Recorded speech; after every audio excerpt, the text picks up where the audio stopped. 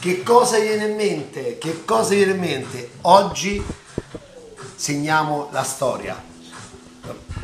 Giochiamo, vabbè, ci dobbiamo divertire. Faccio la carbonara. Come la faccio io? Quindi non dovete criticare come al solito. Abbiamo uova, guanciale, pecorino, un po' di parmigiano perché non si sa mai se il pecorino è troppo salato e noi ci abbiamo subito tac, la mossa. Poi spaghetto, assolutamente lo spaghetto, a me piace lo spaghetto, poi potete fare come volete voi, rigatone, mezza manica, rigata liscia, come vi pare a voi, siamo liberi, l'importante è fare una cosa buona. Allora andiamo qua, subito io metto il guanciale tagliato. Allora parliamoci chiari, a me mi ci piace il guanciale, però qua si parla di qualità. Anche una pancetta tesa, non affumicata, solamente pepata e di grande qualità va benissimo ugualmente, perché dobbiamo essere anche sinceri, non c'è una storia su questo piatto, è soltanto un qualcosa che è stato tramandato di voci, ma non si sa esattamente chi l'ha fatto. Se realmente l'avessero fatto gli americani nella seconda guerra mondiale, che volevano fare la pasta e ci hanno messo dentro lo scramble con il bacon, era affumicata, quindi non dobbiamo essere integralisti, dobbiamo farla buona, e per farle buone noi le cose lo sappiamo come si fanno, con la roba di qualità.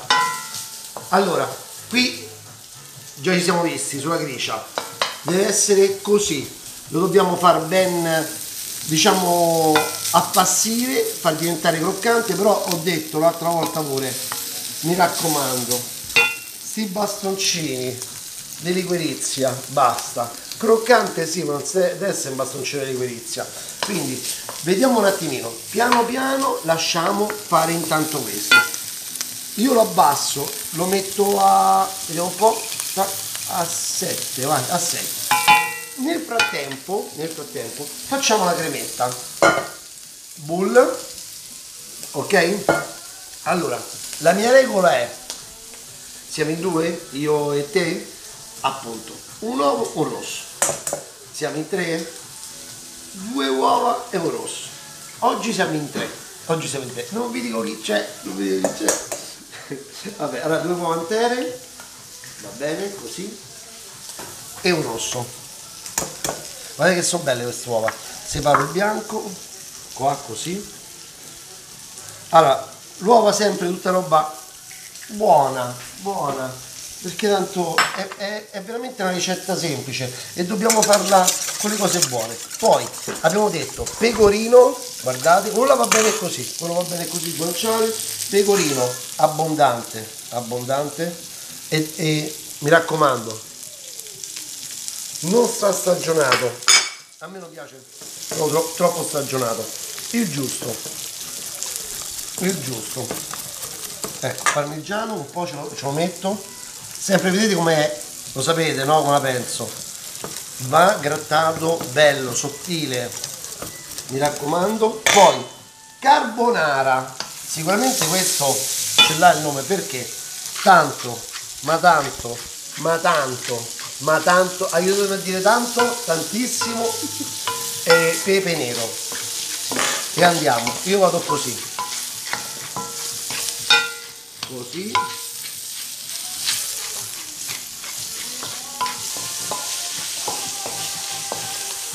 Ci siamo, eccoli qua. Allora, qui il guanciale si sta facendo, intanto butto la pasta, anche la pasta poca ma buona, mettiamo qua dentro spaghetto, come abbiamo detto, però non c'è limite, anche la pasta all'uovo, anche la pasta e farina, godiamo. Allora adesso, poi qui stiamo andando avanti, guardate qui il pepe, abbastanza, ne metto un altro po' di pecorino, bella ricca, perché questo qua è un piatto unico, quindi mi viene in mente una cosa così che ho scritto per voi oggi: per fare una vita meno amara, te puoi fare anche una carbonara, vai! Adesso sfumiamo? Però prima di sfumare questo grassetto io levo il guanciale, venite qua, guardate, ecco, guarda che bello, eccolo qua, così, così. Adesso sgrassiamo quello che è il grasso, diamo un po' un tocco di acidità. Vai, vino, facciamo evaporare tutto, mescolo la pasta. Allora, questa è una pasta, diciamo che tutti sanno fare, ma che realmente non la sanno fare, perché ci deve essere una cosa, dolcezza, senti la dolcezza dell'uovo, del rosso, del giallo, poi senti il pecorino, poi senti il guanciale che tiene voglia di mangiare sempre quel pezzetto di guanciale, andarla a trovare perché ti diverte non averlo sotto i denti. È una pasta veramente complessa e complicata, perché adesso vedete il complicato dove sta. Non si deve fare la frittata, ma nemmeno mettete l'uovo crudo, eh. Oh, ricordati, non mettete l'uovo crudo. Quindi questo è importantissimo. Adesso evapora tutto quanto il vino. Adesso concentrazione, ho spento anche la musica. È il momento il momento con la clou, il clou di tutta quanta la ricetta. Quindi mettiamo la pasta qua dentro, le facciamo già insaporire con questo grassetto, no? Con questo grassetto, eccolo qua. Lasciamo bene insaporire tutto con quel grassetto che abbiamo tenuto. Poi mettiamo sempre un po' di acqua, così non li facciamo friggere. Così, piano piano, così. Così. Piano piano, vedete, bella al dente, eh? Che profumo, ecco, vedete, già la pasta è quasi cotta, è quasi ultimata la cottura. Adesso, in questo momento, proprio in questo preciso istante, vedete, qui si è tirato tutto quanto, spengo il fuoco, spengo, ma lo posso anche abbassare, facciamo così, lo abbasso. Questo è quello là per uomini che hanno coraggiosi. Vedete un attimino, gli uomini coraggiosi lo fanno qui in padella, ok?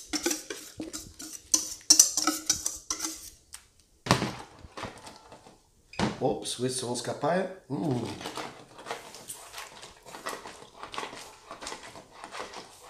Guardate, e adesso la coccolo un pochino, capito? Guardate che bella, mamma mia. Vai così, guardate qua, devo stare attento, bravissimo qua. Adesso guardate, furbetti, fate i furbetti così, un goccetto d'acqua, poi dal fuoco. Signori, guardate qua, ci siamo. Sentite il rumore qual è? È il solito. Quando è questo rumore è perfetta, qualsiasi pasta. Allora, adesso sento se sta bene di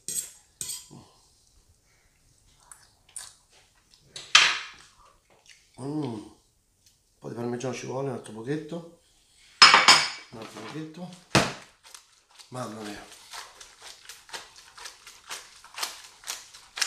perfetto, eccolo qua. Allora, e adesso sentiamo se è quello che immaginavo.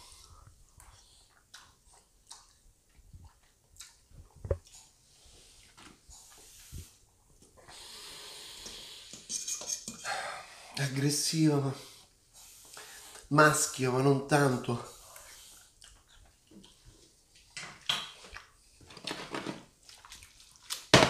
Non so voi. Che sabato, buon sabato a tutti e buona carbonara a tutti. Che vita, guardate qua che roba, mamma mia. Vai, chi è?